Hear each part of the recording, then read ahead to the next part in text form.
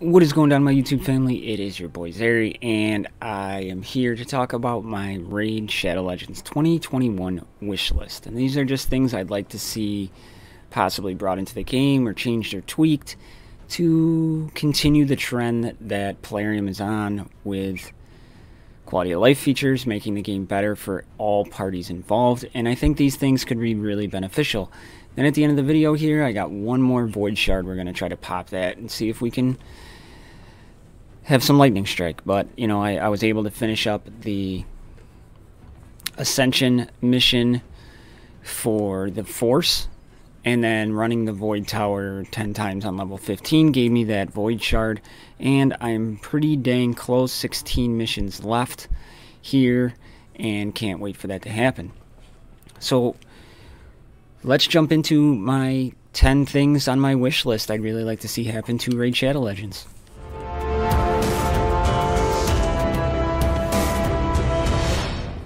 The first thing up, and I know multiple people have talked about this, is the Silver Crunch. The Silver Crunch is outrageous in this game, and I have a couple things on this wish list that I think could really help the Silver Crunch.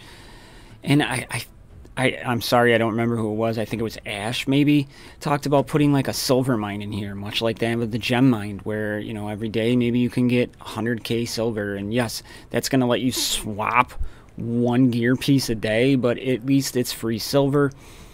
And you can save your energy for what it's meant for, not silver farming. So the Silver Crunch needs to be addressed in 2021, and it needs to be managed in a way that benefits the player base as a whole.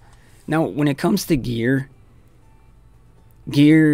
exchanges need to change. And I was thinking, you know, like they're you know, Hell Hades and J-Gigs were talking about, they have this thing already in the code where they can turn it on free for one day. And you can do as many as you want for free for one day. Well, the point of a mobile game is to bring people back in and have them stay in the game for as long as possible. So what if they gave you 5 free gear changes a day? So essentially you could switch out one, you know, almost a whole set on somebody once a day. It would increase the amount of time people stay in the game and have fun with the game, theory crafting. Like if I wanted to bring in Mashaled, but I want to try to put him in a stun set, you could do that. You know, you could have, I would have the opportunity to be like, okay, I'm going to try him in a stun set, and I get it for free, and then tomorrow I could switch it back for free.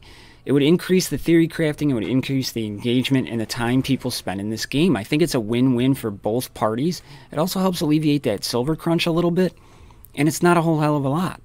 You get 5, or you get 6, so you could do one full gear set a day. I mean, I don't think it's a lot to ask, and I think it's pretty easy to accomplish, and it benefits both parties. Now, my next one has to do with upgrading gear. And when you upgrade gear, again, you know, it sinks silver, right? It sinks, it's a silver crunch, but there's times where I am upgrading something, and I literally blow through 2 million silver from 15 to 16. That's just outrageous. To me, that's just pointless and stupid. They have a pity system now on legendary pulls. Why not have a pity system in the upgrading? So put it at 10 or 15, all right? If you've sat there and watched that bar say failed 10 times in a row, the next one is guaranteed to hit. So, you know, this, most of the time it's put in here for, there's like a balancing act between having it go into circulation. They don't want people with too much silver, so they find ways, just like in any game with your gold, to minimize the amount of silver or gold you can have in these games, or any sort of that currency. And yeah, but in here it's taken, just in my opinion, a little bit too far. So say I hit that 10 on a 6 piece, I mean, that's still 360k, sometimes 400k silver for one piece for one level. But at least I know on the 11th try I'm getting it. And it would, again, make the game more engaging. More people would be apt to continue to play or upgrade material, to try new things out, to keep people coming back. I really think a pity system on the equipment upgrades would be, or artifact, whatever you want to call them, would be really, really beneficial. Again, cap it at 10 or 15.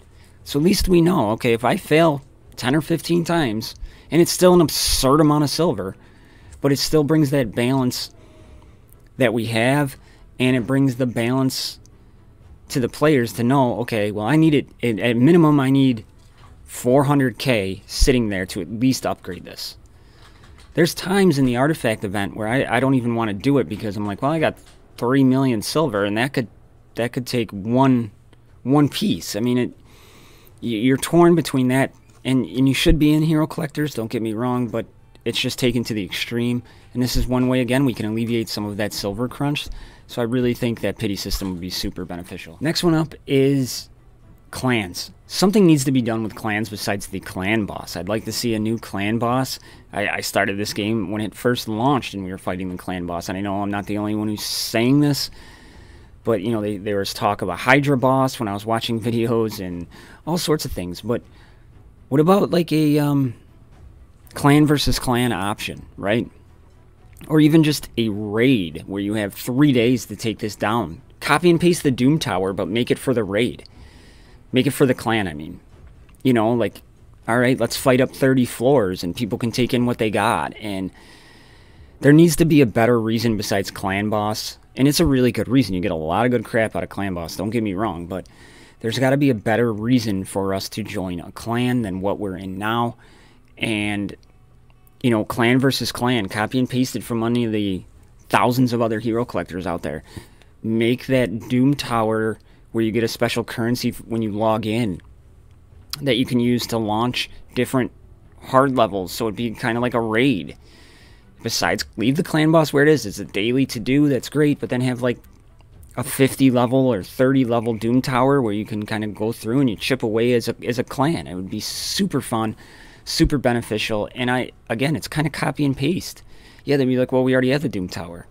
Yeah, but it'd be fun to do stuff with your clans and more theory crafting, and I think that would be really, really beneficial. The one thing I want them to keep is their solid rotation on the ×2 and the ×10 event. And what I'd really like to see them continue is that trend of, okay, well, here's a ×2 event, but one champion is a ×10 for those 2 days like they did. I think that was brilliantly done by them. Because I didn't have Torment, right? And so I pulled everything I had in those first 2 days. But if I already had Torment, I'm holding off for the next 2 days. You're already waiting 2 weeks for these things to come around anyway, so 2 more days isn't a big difference. But I really, really like that, how they had the ×2 and the 1 ×10. They don't need a whole list like they do for their normal ×10. But I think that would be really, really cool to do. And I think they need to continue their solid rotation and how they're keeping it right now. Because I remember when I first played the game, it was just like, oh, I think there's something coming in 3 months. That rotation they have now allows people to save and hoard, or they know when to pull. That's been a huge improvement, so keep that going. And keep that ×10 for one champion for the first 2 days. And then for anybody who doesn't want that ×10, they wait till Saturday and Sunday and pull. Love it. I think it's a genius idea, and I hope they continue that trend. 3v3 Arena is the next one I want to talk about. We need an overhaul in here so bad. The Bazaar is just frankly absolutely terrible, in my opinion. Why can't I save up for a legendary tome if I want one? It's going to take me forever. But I'm in bronze. If I want this avatar, why can't I save up for it, right? Or this sacred shard. Why do I have to be in a certain thing? And I know this has been talked about, but the other thing I'd like to see is some changes made to this to make it more fun. If it's 3v3, actually make it 3v3. Let's make 3 squads of 3. That changes the way people think about stuff. I mean, people are in such a mindset of making the comps 4v4, so they can have one person do this, and one person do this, and one person do this. I would think it would raise some champions up the scale of what we're doing if it was 3v3. Like, when I played Star Wars Galaxy of Heroes, they had the 3v3 Grand Arena, and that was so much fun. That was my favorite thing of all, because it made you think of different comps. And something like that would be humongous. I think, or, you know, okay, this week, the 3v3 consists of only rares, or only legendaries, and you open the Bazaar, so you don't have to worry about losing your spot. They open the Bazaar, and you can just save up for whatever you want. But I really think the 3v3 could use an overhaul of make it the 3v3, like it's stated, right? Add some tweaks like they do with the tournaments of, okay, we can only use elves and dwarves this week. You know, I don't know. I'm just throwing stuff out there. But I think it'd be so much more fun. Open that bazaar up and let me save for a year to get one sacred shard. I think that would be awesome. So 3v3 definitely needs some love and attention and some changes, because we already have 3v3. It's called regular arena. And the other thing I want to see with 3v3 is, if I hit auto once, just let all my battles auto. Oh, it's so irritating. You put it on auto and you go get something to drink, and then you got to come back and push it again.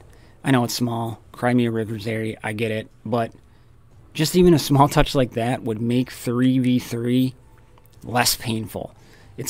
I don't look forward to 3v3. It irritates me. Yep. Now the next one is, I'd love to see some interface tweaks made to this game. Like, especially when you're running like a campaign. You go into your campaign and you have to switch out a guy. Well, you can sort by level. Why can't I sort by stars? Why can't I sort by whatever? But then you got to scroll all the way down here, find the person you want. Make that more user-friendly. Let us sort by different things. Adding a spot here that says star rank. I'm not a programmer by any stretch of the imagination, but it really doesn't sound complicated. It's all the data is already in there. You just have to make a sort feature. So something like that would be really, really big. Some interface tweaks would be phenomenal. And, you know, when it comes to gear, when you're searching for gear, why can't I search for this is all I want? And why can't it be put in order? I want it from the highest speed. Why can't I select that? Some interface changes just to make this game a little more smooth and streamlined would be beneficial to the game as a whole. And my next one, number 8, is Great Hall. I think they should give you one redo on the Great Hall, even if it's an absurd amount of gems. They should give you one redo. Like, they give you a redo on the Masteries for free. Why not, you know, just a one-time general boom? Because so many people in the game screw this up. And I'm one of them. And it's not because I screwed it up, because I'm making the adjustments to fix it. But they give you the opportunity, if you screw up Masteries or you change what you want, where you want them to be, they give you that chance to reset it. Right? So why don't we get the chance to reset the Great Hall? I think that would keep people in the game. You know, because I know people get frustrated because they're like, oh, I'm going for attack. And then they find out that like I did. Like, I went all the way down on attack. I wish that I was all the way down on accuracy. But that's besides the point. The point of the matter is, if you screw up, you should be at least given one opportunity to make that change. We're given that opportunity in other places in the game. It should be brought to your Great Hall as well. You know, maybe of a lifetime limit of 5. And that 5th reset of your Great Hall is like 1,000,000 gems. So if you really want to do it that bad, spend $5,000 and reset your Great Hall. But there should at least be a maybe 1K reset in gems for your Great Hall. It brings Flareon a little money, because I'm sure people would spend money to get those gems to do it. And it gives the players a chance to, oh, I screwed up, I effed up, let's move on. And I think that would be great. And my next one is, it's a combo, 9 and 10, is we need to have an option where we can, one, save our artifact loadouts, maybe 1 per character. I know there's a lot of characters in here, but 1 per character you can have, or maybe just a total of 20 for your account or something, but they need to have a way to save the artifacts, because I don't want to screw around with some of the characters I use on a daily basis, because I don't want to remember where I put those artifacts. That would be super, super beneficial. And then I'd love to see like a save team squad feature brought into the game, because I have 2 Bellawares. Like, many people have 2 of X character. Well, which one is which? So maybe I have one built for wave clearing in dungeons, and then I have one as my speed farmer. I should be able to save that squad in dungeons, right? And they kind of already have it in the game, because if I click on my Dragon's Lair and I go to 20, I get to see that. But say I make a change and then like 3 or 4 changes as I'm tweaking stuff and I can't remember exactly what I had, it should be a saved feature. Or like your fastest run automatically gets saved as your default. So if I exited out of here and went back in, my fastest run squad would be right there. And if I don't have those characters anymore, like as you're going through the game, it would just be an empty slot. But at least something like that would be super beneficial to this game as a whole. And I'd really like to see it come into the game. So there it is, my YouTube family. There is my wish list. And those are the things I really want to be included into this game to continue this kind of upward trend Plarium is on. They've impressed me with where they're going, and I want to see that continue. And we have 1 Void Shard. I don't got Izzy with me here, but let's keep our fingers crossed and see what we get.